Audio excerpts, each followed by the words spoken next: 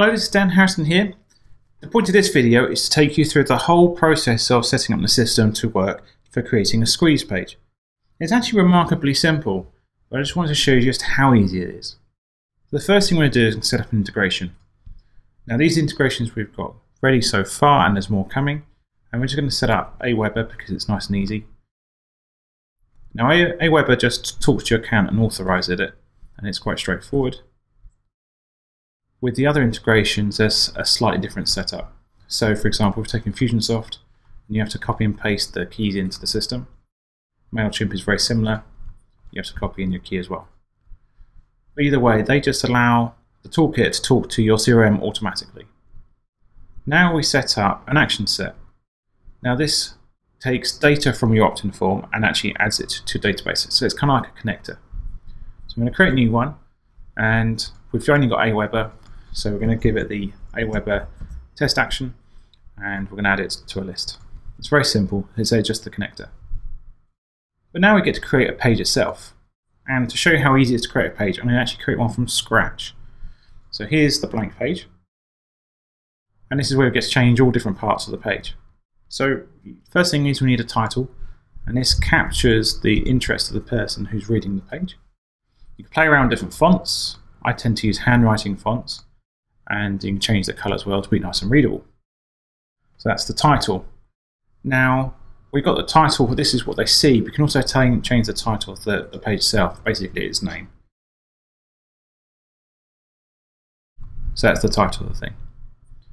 Now we can save it, and then that's created our page, and if we preview, we just see we've only got a title. We want a lot more for that page. So next thing is we need an opt-in form. Now the best way to encourage people to opt into a form is you have video as well. So we use a 2-column splitter to split the page into 2, change the ratio slightly so the left column is larger, put the video there, and then the opt-in form on the right. And that's already looking a little bit better. With the opt-in form, we can choose which action it goes to. So that chooses what form to show on the page. And we can customize the opt-in form as well with different color buttons and different font size, and change the text and make it easier to read. So already it's starting to look like a squeeze page. Now when you have your video, it tends to be you and you've got a script. What I recommend doing is actually putting the script into a text area. So this is the rest of your script, and you just have the exact script you talk about in the video as text underneath. It's because not everyone will actually watch the video, so you want the text separately as well that they can watch, that they can read. So there you go, there's all the text. It's a normal text editor. If you want to play around with the text a little bit more, you can actually use the full screen mode, which just uses the thing in the top right. And there you go. So it gives us some sample text. Something else you might have is a testimonial. So you can simply use the testimonial widget. And again, you can change the picture, you can change the testimonial, change the headline.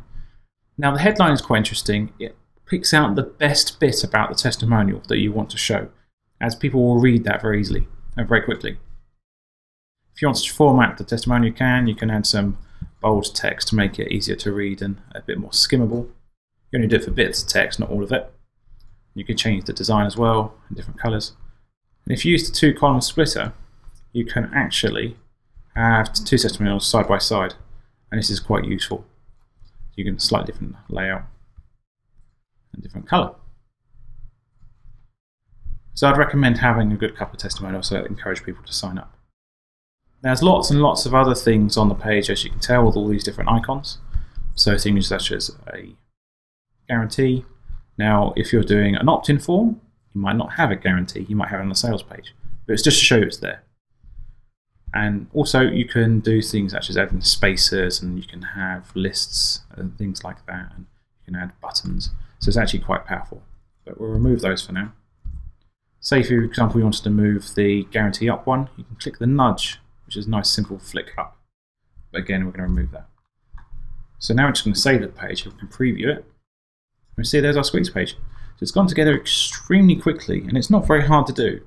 The hardest thing is making sure you know what you want to put onto it and what text you're going to use for the video and for the script itself. So it's actually very, very easy. do have a play with it yourself, and no doubt you'll play with it more and more and more, and like to do more and more with your Squeeze pages. Hope you find that interesting and useful. Good luck, and have a play. Thanks for listening.